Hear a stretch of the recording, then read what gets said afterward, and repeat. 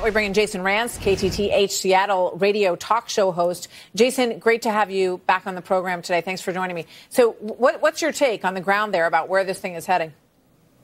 Things are much tighter than I think the polls will indicate. I think we've seen tremendous momentum, particularly amongst independent voters, shifting towards Tiffany Smiley. The reason why Patty Murray doesn't want to have a second debate was because the more people that get in front of and actually see Tiffany Smiley, hear from Tiffany Smiley, they are likely to vote for her. And so what Patty Murray is basically trying to do is lean on left-wing media here to basically not cover this race honestly and keep Tiffany Smiley from getting in front of voters in a major way. And I think obviously when you do a really good debate performance, it puts the pressure on someone like Murray to actually step it up, and she just doesn't have substance. And I think we saw that last night during the debates. Yeah, they also talked about the issue of abortion. And I was thinking about this morning, Jason, because we all were sort of led to believe after that decision came down that it was going to change the dynamic. And I think there was good reason to think that that could be true, because we had been told for decades and millions of dollars had been spent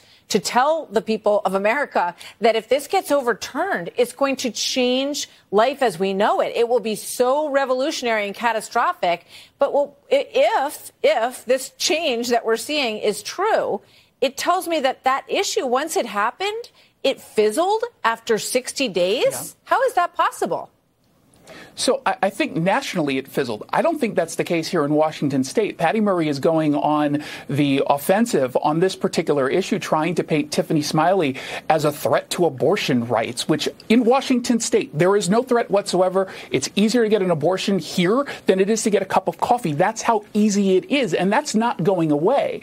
But in Washington state, because it is so deeply blue, particularly in Seattle, if you are telling people that Republicans are evil, that Republicans will go after your right to choose, that does, in fact, motivate folks, even if they know that it's not truly a threat. They're looking on the left for that issue here in Washington state that's going to generate a little bit more interest from Democrats. Because overall, when you're looking at the people who are interested in voting, it's Republicans, because they're focusing on the issues that actually matter to them, like crime and inflation. But in a tight race, and we're seeing this across the state, particularly in Washington's 3rd congressional district and the 8th, which one is a relatively safe Republican. The other one is kind of a purple district, and we're looking to see if a Republican can pick it up. But when it's that close, I do think it gives a little bit of an edge to the Democrats, which, again, is why Patty Murray doesn't want to get put in a position where she has to talk about anything other than what she is choosing to talk about, which are things that don't really matter to the vast majority of voters here. Yeah, and it's interesting to watch the way the money moves around in these Senate races. And this was a race that people were not putting a lot of money into because they didn't think there was a chance. But now that has changed as we've gotten close. Here's Patty Murray on defund the police, or reimagine the police, as she calls it, I should say, earlier in 2020. And here she is last night. Watch this contrast. I'm going to keep listening to the people who are at the forefront of these movements, including leaning on the work that's already been done to help reimagine our nation's approach to public safety. Under the American Rescue Plan, we put resources in there for our police officers so they could stay on the job and fight. Subtle changes here in the language around any reimagining of police. Jason, real quick.